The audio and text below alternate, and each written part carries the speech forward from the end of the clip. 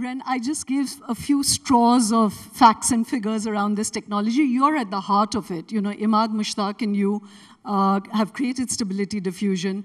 Help us understand, why is this being deemed such a disruptive technology? So thanks, Shoma. Maybe like you already most eloquently explained why this technology is getting very disruptive and potentially transforming the society. So I think to directly answer your question, maybe my first answer will be, there are previous version of the AI and the current version of AI, or maybe the next version of AI.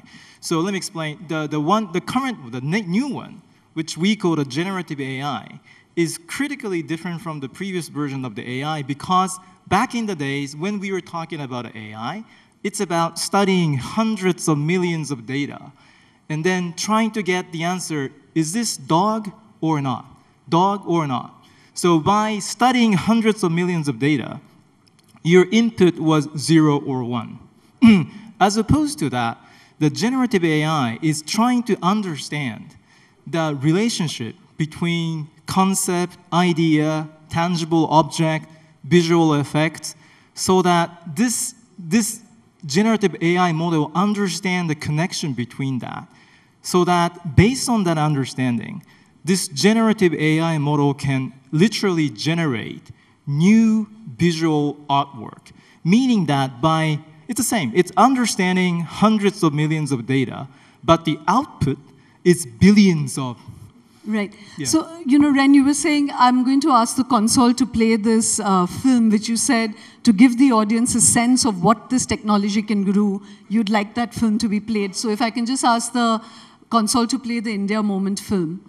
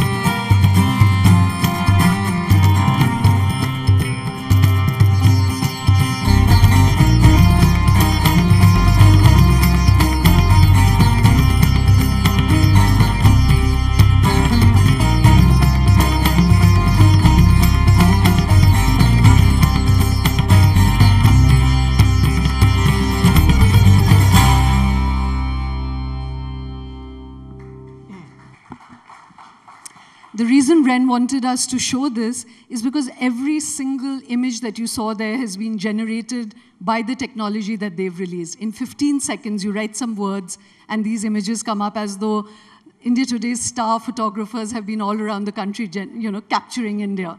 So that's, now, Ren, tell us. So this is just the beginning of it. ChatGPT and others are synthesizing thought, synthesizing, medical, lawyers. We'll come to human displacement.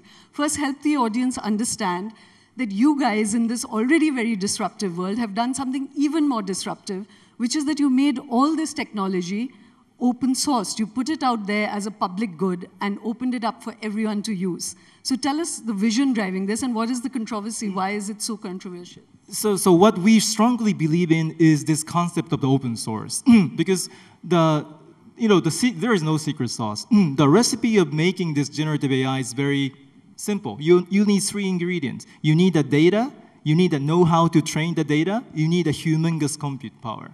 But we are adding one more secret sauce into the making of the generative AI model, which is open source, just as mentioned. So by opening everything to all the users and engineers and coders around the world, we are inviting them to use it, adopt it, and improve it.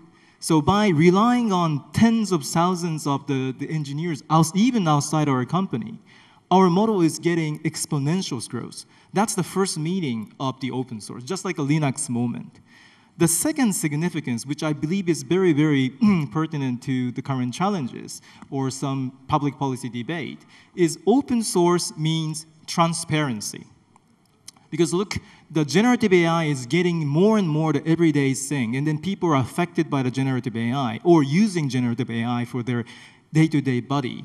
You want to understand what is in the model, how you're training the model.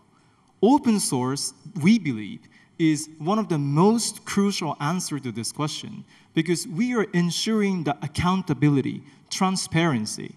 So if you're using like a proprietary model, you never know, oh, how you're getting this model into the effect. You know, you ask this model whatever questions, they give you whatever answers, but you may wonder why this model is giving me this answer. Unless you understand what is inside a model and how you train it, the accountability is not fulfilled.